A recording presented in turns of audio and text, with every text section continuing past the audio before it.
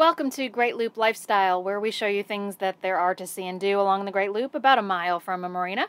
I'm Kim Russo with America's Great Loop Cruisers Association, and today we are in Fairhope, Alabama. We're making an exception for Fairhope and showing you things that are not an easy walk from the marinas, because Fairhope has been named by our members as one of the top small cities on the Great Loop. So from that wider view, you can see that it's a pretty good distance from the places to tie up to the downtown area. It's actually about 3 to 3.5 miles, so a longish kind of walk. You may want to rely on an Uber or Lyft or a friend, which is what we did. But the visitor center is a great place to start because they have lots of information, of course, about the area.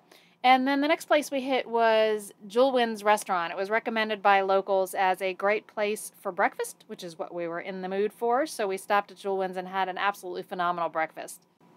Right outside Julwin's is this beautiful square with lots of flowers, and you'll find that all over Fairhope. Another kind of unusual place was the pharmacy, because it looks like a pharmacy on the outside, and it is a pharmacy, in fact, in the back there. But the majority of the store was more like a lovely gift shop with everything you can imagine, including clothing. Another standout was Wismar Jewelry. Definitely wander in there. Beautiful pieces, most of it handmade right there in the store. And the shopkeepers were just delightful and really welcoming and showed us all the wonderful things that they had made. And another standout was Page and Palette. This is a hometown small business bookstore, but it also has a cafe that had really wonderful coffee, and there's a little place where you can get wine right as part of that store as well, so that was a fun visit. But overall, the main thing to do here in Fairhope is really to just stroll the beautiful streets.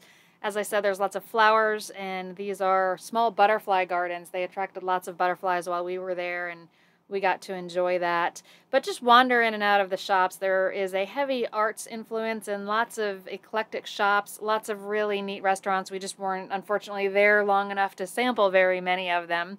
If you do a little research on Fairhope, you're likely to find the phrase arts and intellects have kind of found their way to the town. So there's lots of artists and writers who now make it home. It's really considered one of the suburbs at Mobile, and the town is just filled with these little vignettes in these alleyways. There is a French Quarter that has a lot of elaborate wrought iron, very reminiscent of what you might find in New Orleans, and it really is just a stone's throw from Mobile. We also found this area with a very heavy Spanish influence on the architecture and some beautiful courtyards there as well. So we encourage you to just spend some time roaming the streets, popping in and out of the local shops. It really is just a fun place to visit and a lovely stop on the Great Loop. So that is Fairhope, Alabama. Thanks for watching.